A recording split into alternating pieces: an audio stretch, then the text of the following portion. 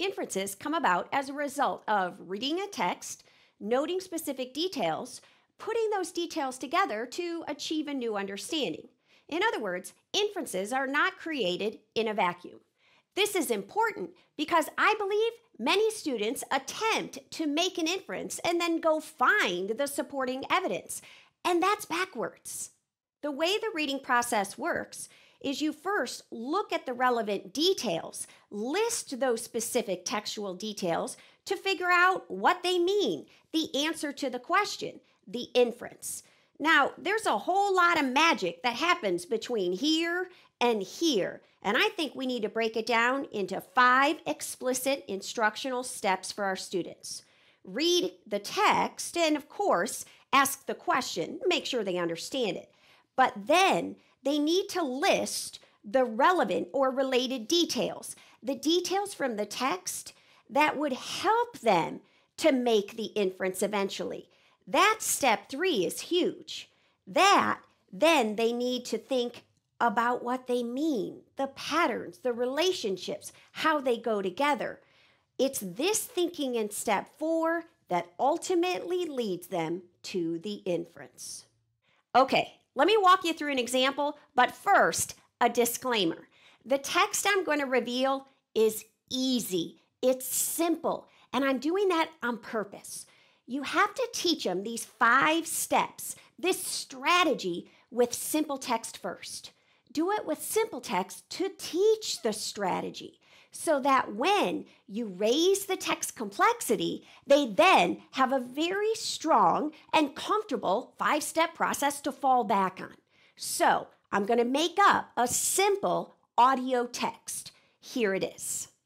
Imagine a half a dozen students standing at the end of the street. It's a dark morning at 7 o'clock. The students are huddled together. Several are hugging themselves. Others are jumping up and down.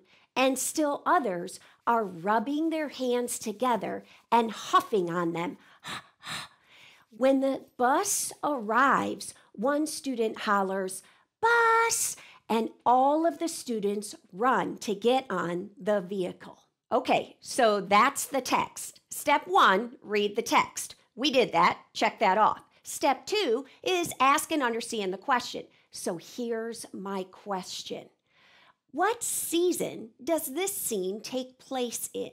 Now, I know, winter. You just did what all the students do. You did step 1, 2, and jump to 5. Step 1, read the text. Step 2, understand the question. Step 5, what does it mean? What's the inference? You did 1, 2, 5. It's easy to make the inference when you have background knowledge. And it's easy to make the inference when the text is simple. I'm using simple text because I want to slow down steps 3 and 4. That's where the magic happens. That is how you teach kids to make an inference. So let's do this again. So with the question, what season does this scene take place in? We need to think, what are the relevant details? And I have fallen in love with the process that Roz Linder in her book Chart Sense outlines for us. Within this resource, Roz suggests the concept of a silhouette. She suggests that students need to first collect the details from the text that are relevant and then think about what they mean in order to generate an inference. That is step 3. What are the relevant details? The details that in this question have anything to do with season, temperature, weather, anything that would give us a clue as to what season is this. Collecting the relevant details is what's going to go outside the silhouette. So recalling my little audio example there, you might be thinking kids were jumping up and down. So I'll jot that. Jumping up and down, huffing on their hands. I'll make a note of that related detail. Some said kids were hugging themselves.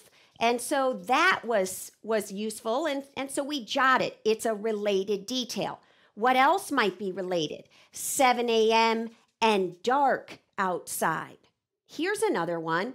They ran to the bus when they saw it turning down the street. Now keep in mind, step 3 is listing the relevant details. Oh, there were other details, like there were a half a dozen kids, and one kid hollered that the bus was coming. But some of these details aren't relevant to the question. What season is it? So we have to really work on helping students determine important from unimportant information. This then leads us to step 4, where we need to teach students to look for patterns, for relationships, for what these details have in common. I'll tell you a secret. You don't go from these details to, bam, an inference right in the middle. It doesn't work like that. You're going to ask them to put clues together. What does it mean when you jump up and down? Well, now wait a minute. That detail alone might mean they have to go to the bathroom. But when you put jumping up and down with rubbing and huffing on their hands, they're moving around, right? They're trying to create some heat is what we realize. But all I know right now is they're moving around. They're hugging themselves. So they're trying to keep warm. That's a little what I would call mini inference. It's dark at 7. Now, it's not dark at 7 in the summer, but it's dark at 7 in the winter.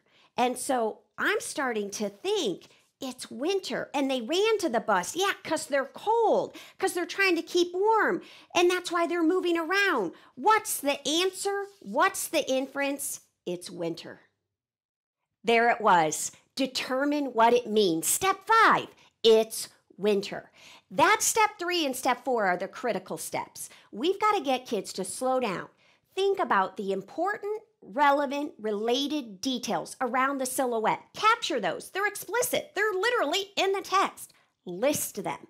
Then ponder what they mean. Look for many connections, many inferences, and those are what create the aha inference in the middle, the eventual answer to the question.